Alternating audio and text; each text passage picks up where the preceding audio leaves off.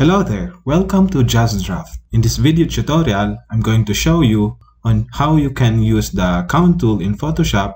You can find the count tool under this, right click on it and click on the count tool.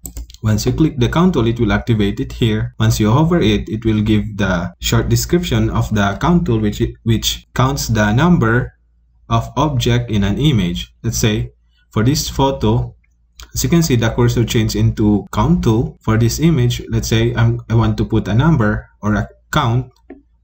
Click on this and it will create that number. Let me zoom it. I press Ctrl plus and move it to the top and move it to the top. As you can see, I add the count there, and let's say we add some new here, number 2. If you can't see the count number, you can change the color into, let's say we change it into black, so it will be more visible. And you can change the size, mark size. The label size is the letter and the mark size is the dot here. We can add also count. Let's say we want to count the oranges, the orange color. You can do that. The use of count tool is, let's say you are working with teams, so you want to make organize of the work. You can also group the count tool. Let's say I want to create this group, rename this into first group. As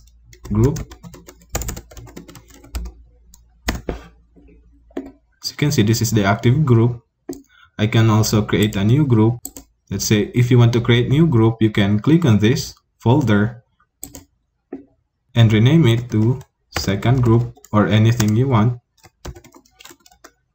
and click OK. We can change the color. Let's say we want it to be green, and we can start adding the number. You can move the count by clicking on the dot and dragging it to a different spot. You can count this also, or outside the workspace. Can do that way. So second group, if I want to turn off this second group, I can turn off this eye icon. As you can see, it turned off the second group. You must select the group first, then you can turn it off and on. Let's say I will turn off this number 1 or first group, turn on. So you can do that. You can delete also the group by selecting the group and click on delete, and it will delete the group. As you can see, the first group is no longer there. So let's create that group again. New group, create new group, first group, and change this to color black.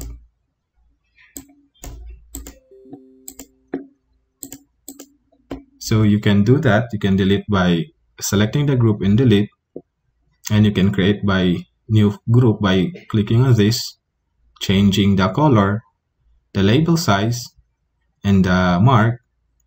I can delete clear the numbers here of the group. Let's say first group, I want to delete the numbers.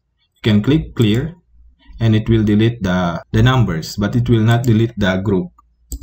So let's put that back again, press Ctrl Z, and it will revert it back. If you, let's say I'm in the first group, I count the number, the last number will be 3. If I create new one, it will count as 5. And also for the second group, the last number is 6. So if I count another number again, let's say for this, it will count the new number, which is 7. The use of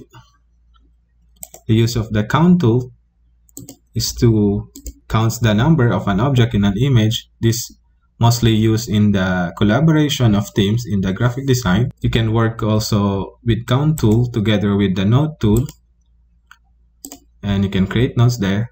I made a video of the note tool in the previous video, so you can check that out. So that's count tool in Photoshop. So I hope this video tutorial helps you.